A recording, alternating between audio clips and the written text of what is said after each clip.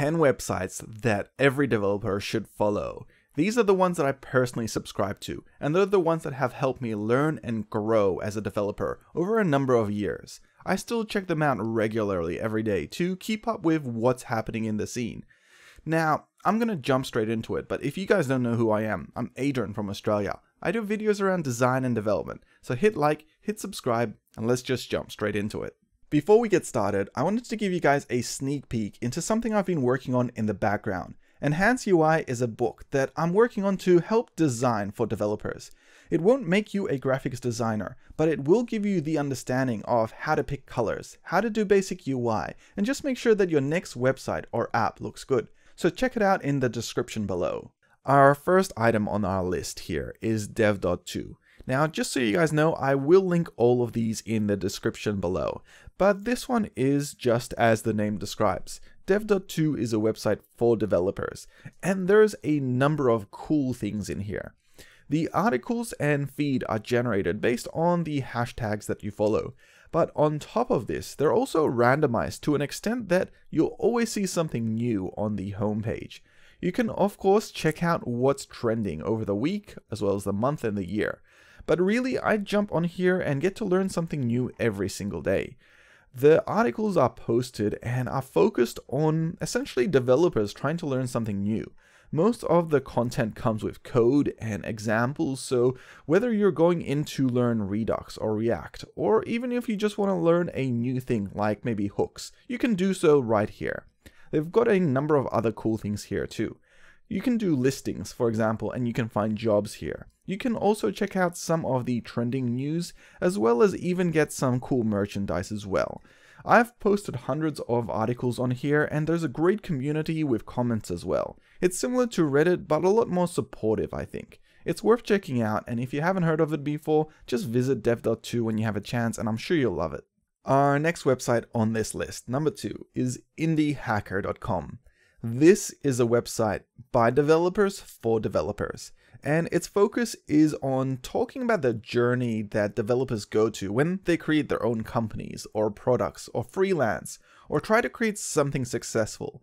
These are stories of both failures and successes, and everything is transparent, which is really cool.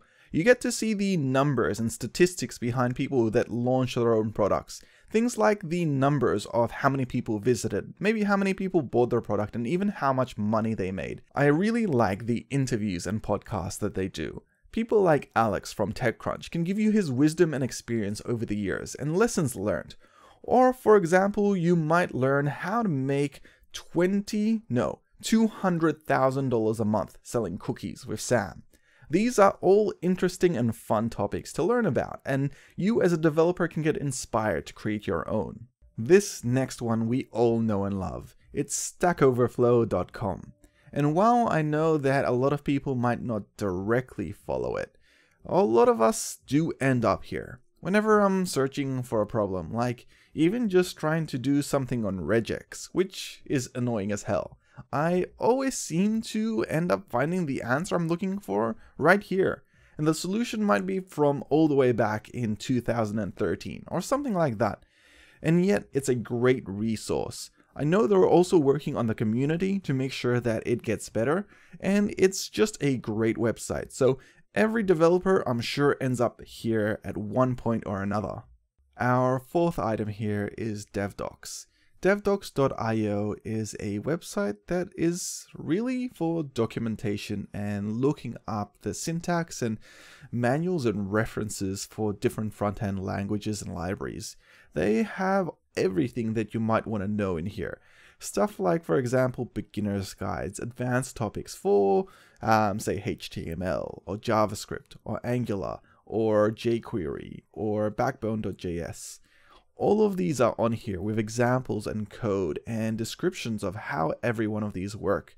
You can also search up everything from, say, React to how to use React hooks, and these guides are nice and simple to follow with code examples too. So it's a place that I've just kept as a little bookmark for myself whenever I'm looking out maybe how to do that Redux function, or for example, how to put in that hook that I might not have for a long time. Our sixth item on this list is Hashnode.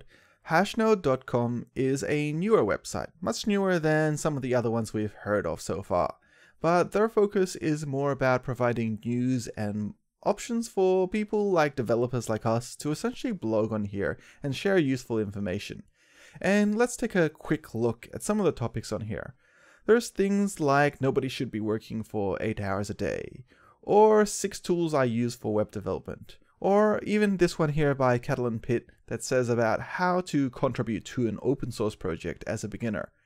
Now, there's a huge variety on here, but this is really useful stuff. Simply knowing how to contribute to an open source project really helps out new developers, whereas some of these other articles on, say, tools to use for web development can help out those people that might be developers for a long time, but they just haven't heard of some of these useful tools before.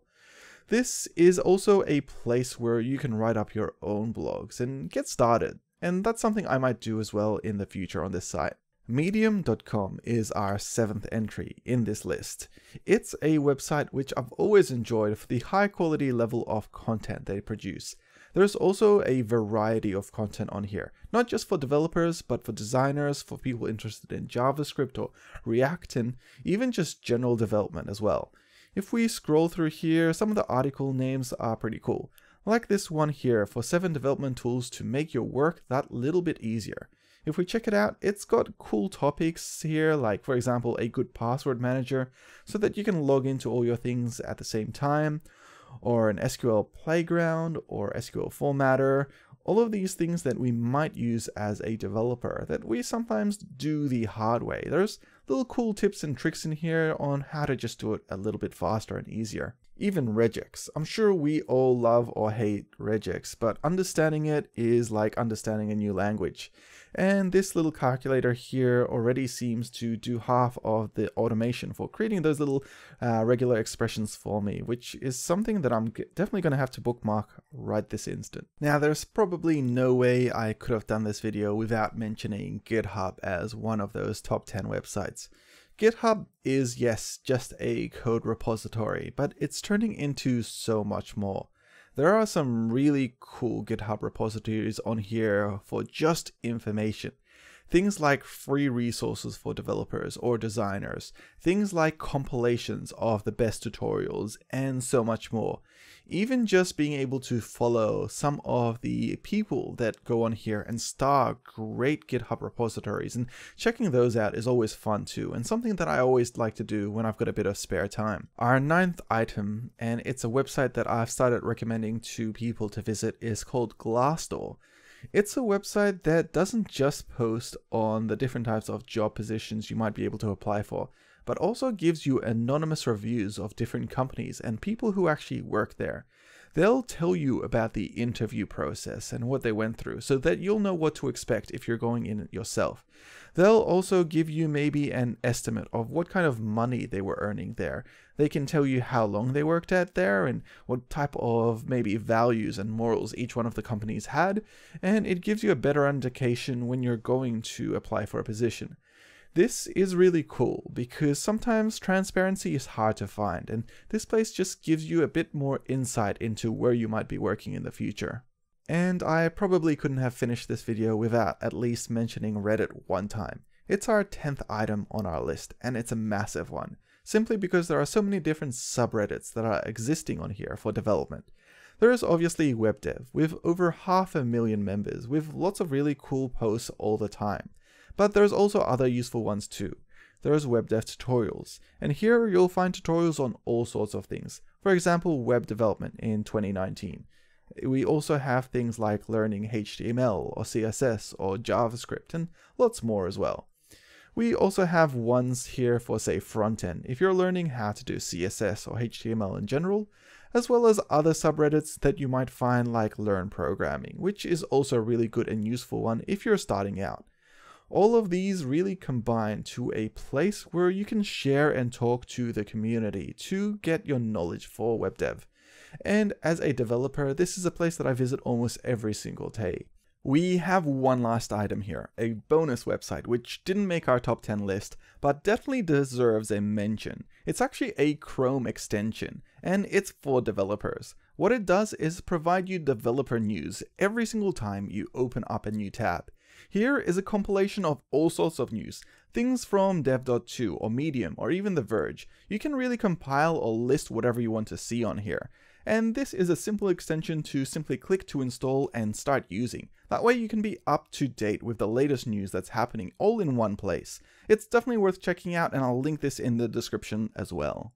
These are just the top 10 websites that I follow as a developer, but I'm sure you guys have your own. I'd love to hear what they are, so leave them in the comments below and I'll definitely be checking those out. Otherwise, I hope you guys enjoyed this video. If you did, hit like, hit subscribe, and I'll see you in the next one. Thank you.